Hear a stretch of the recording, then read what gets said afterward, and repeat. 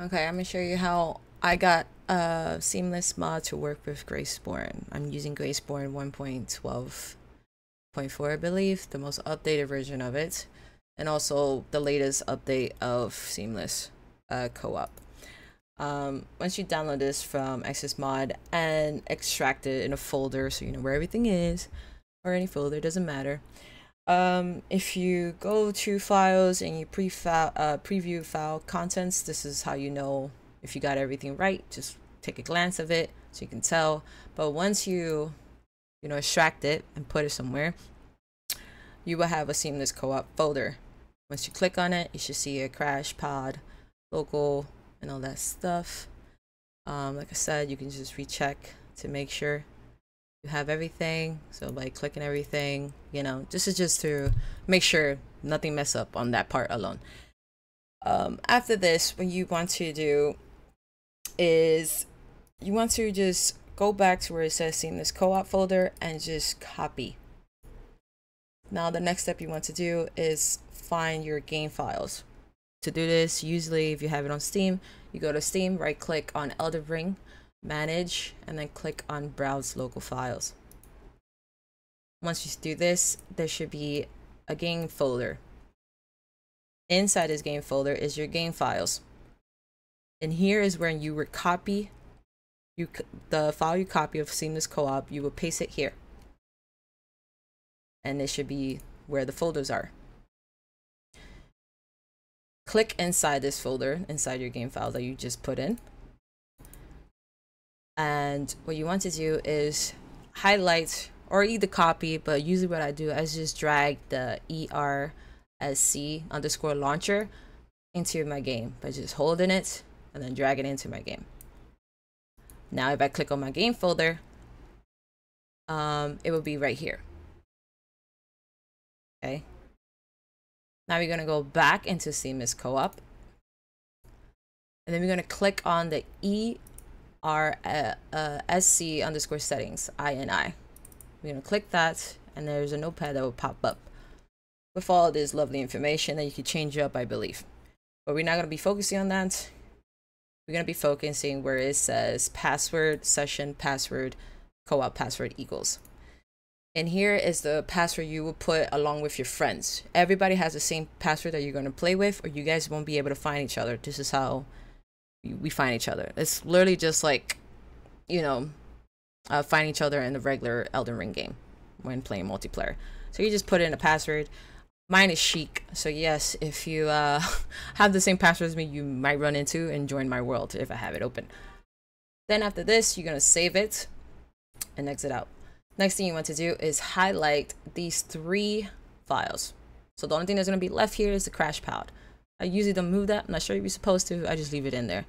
And what we're going to do with these 3 files, we're going to copy it. Once we copy it, now we want to locate where our mod engine is for the Graceborne. So for me, I had to find that, I believe it's here.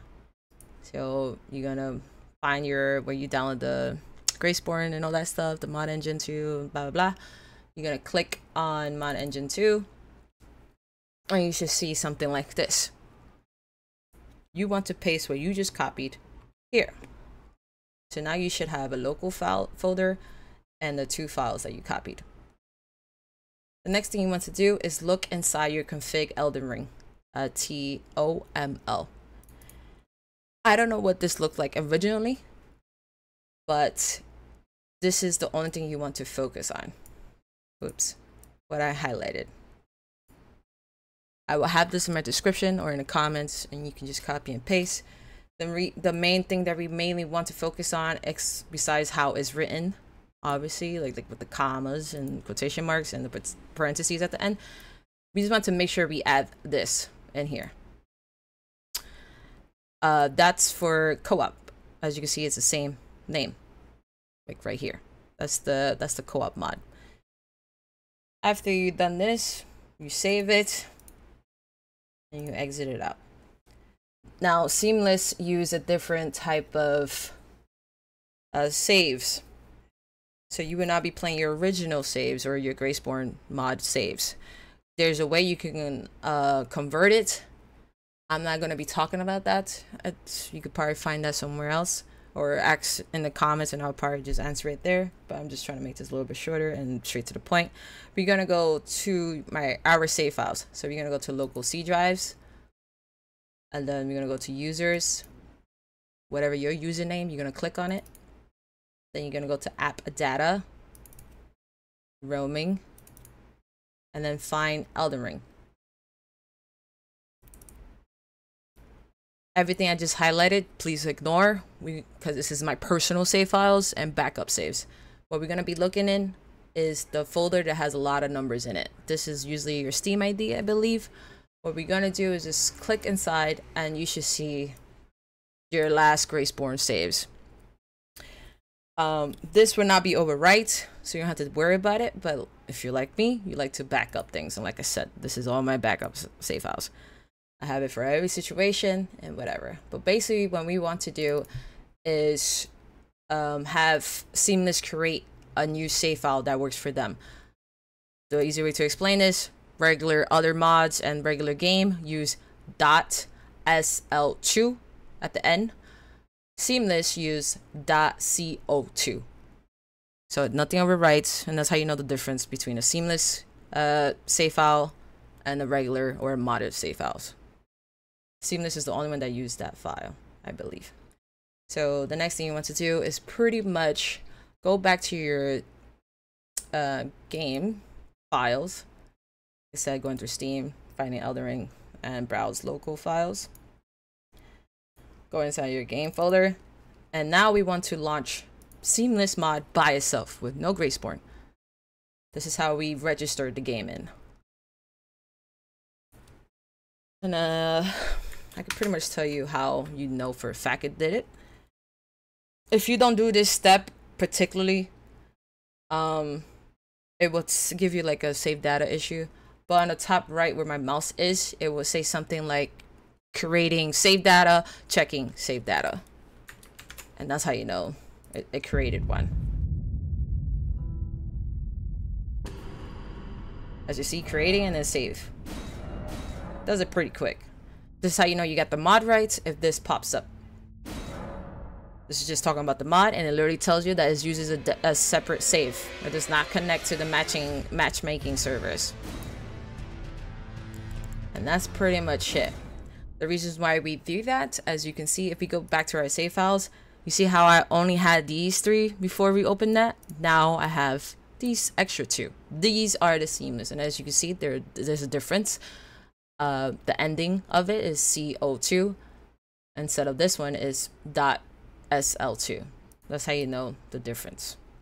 Okay. Now from here you can pretty much start up the game.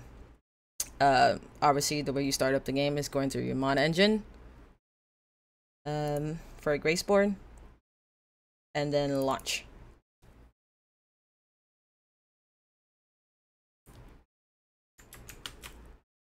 Like I said, you can use your original save files. You can even use your Graceborne save files that you already been playing. That's already like leveled up and all that stuff. And you could use it on Seamless, but that's just another video. You could find it somewhere else, or I'll maybe type it in the comments, or wherever you are. But we're just not gonna be focusing on that. It's pretty easy to do also. But usually when this is your first time using Seamless, you pretty much start from scratch. For everything else inside the game, how to join people and all that stuff, you're just gonna have to figure that out. Hopefully that helps. And yeah, as you can see, everything works. You just have to start over if you don't, you know, do the other extra stuff to get your old save files. And yeah.